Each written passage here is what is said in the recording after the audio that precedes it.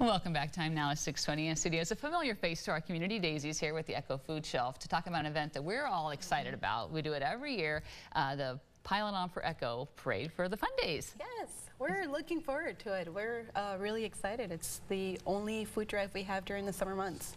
And we'll have about 30 people walking through the parade, and we really have to, make sure we can't have this whole event without all of the people, all the support that comes in. That is definitely true. It's always. I know that our volunteers love to go out there with our local TV and radio celebrities and the other businesses that make this possible. And if it were not for all that help, we would not be able to do what we do. Yeah, and let's talk about what you do for folks that might not be familiar with Echo Food Shelf. Okay, so we provide emergency food assistance to families that live in our community that are just having difficulty making ends meet. And usually, there's health care, or there might be a car breaking down or something that's going on, and then they start cutting their budget, and a lot of the times it's groceries that are cut out first. Is there anything you're really in need of right now?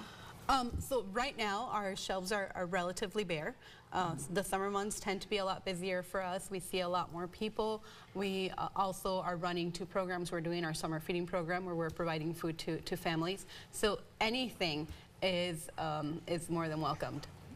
And so how does it work? So people line the parade route on Saturday and they can hand us their canned goods, their personal care items, or even cash if they have it. Yeah, so as I know we're going to be at the front of the line, and we will be collecting any type of donation. So if they do forget to bring food or a food item along, they can always donate cash. And cash is, it's great for us. Every dollar is worth about $5 to us, so we're able to stretch that and have a pretty good buying power. When you think about it, this event itself has raised, you guys have collected 78,000 pounds of donations and over 50,000 in cash donations. And since it started back in '93. That is incredible. It is incredible. I always tell people how we live in an awesome community, and I think this is testament of it being true.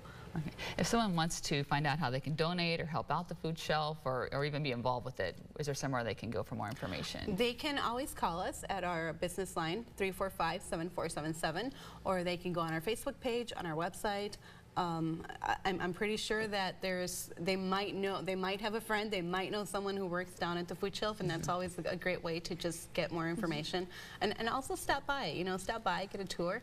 We just had one of our food rescue partners from Cub West stopped by, and he said, hey, I want to know how this works. What do you guys do? This is what I do on my end. And he seemed pretty fascinated with all of the stuff that was going on at the food shelf.